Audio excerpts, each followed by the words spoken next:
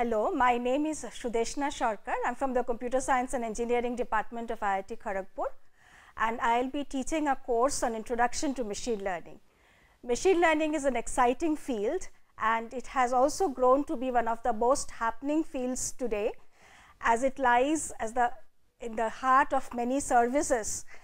Machine learning lies at the heart of systems that do email spam detection, handwriting recognition, self-driving cars, product recommendation, credit card fraud detection, to name a few of the tasks.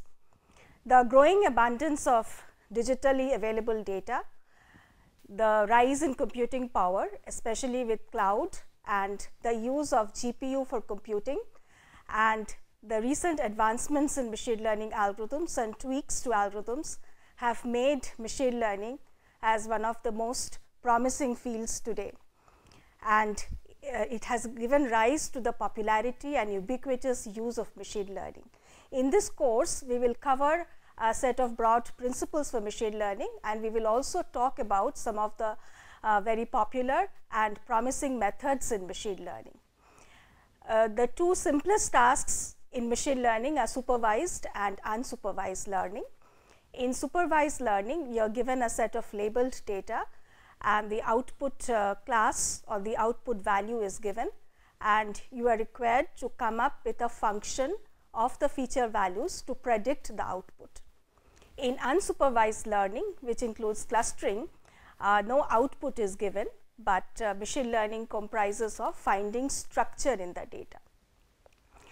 In this course, we will look at some of the general principles of machine learning, including how to evaluate machine learning algorithms, the concept of overfitting, regularization, and many other. We will give a brief exposure to computational learning theory, and we will look at feature engineering and feature dimensionality reduction.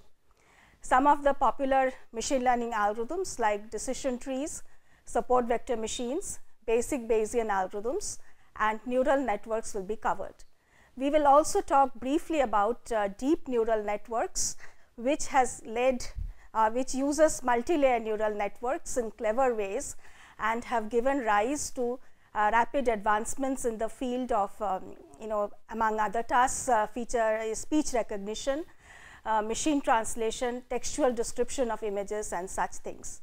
We will look at clustering algorithms like k-means and adaptive hierarchical clustering, and also use cover EM based algorithms for unsupervised learning.